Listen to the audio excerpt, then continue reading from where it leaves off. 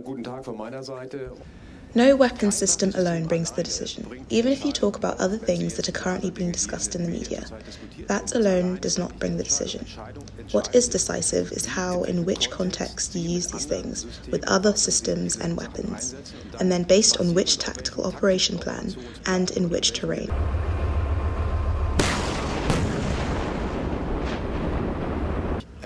I encourage the Ukrainians to send us trainers so that we can train the trainer here. And that is also the case here.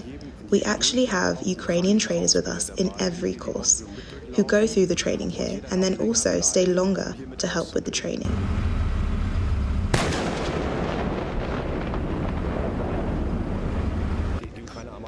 I think the most important concern for Ukraine is the training of officers, because it's obvious that the professional soldiers have been at war for a year and a half now. Many have been killed or wounded, and now they need supplies, including leaders and sub-leaders, and there is quite a demand for that.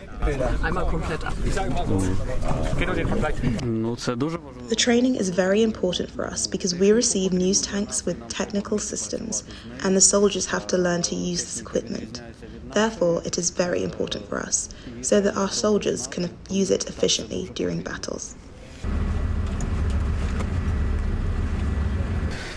We are very motivated to fight for our home country, and that's the best remedy against fear.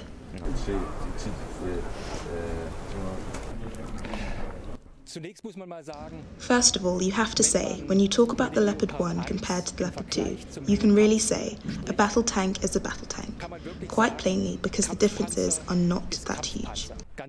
Of course, the Leopard 2 main battle tank is a clear development, but everything that is electronic and functions electronically in the Leopard 2 main battle tank is more mechanical in the Leopard 1 A5.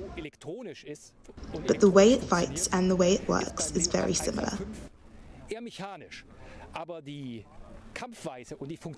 Eine Frage noch, mit welchem Gefühl verabschieden Sie Ihre Schützlinge denn jetzt?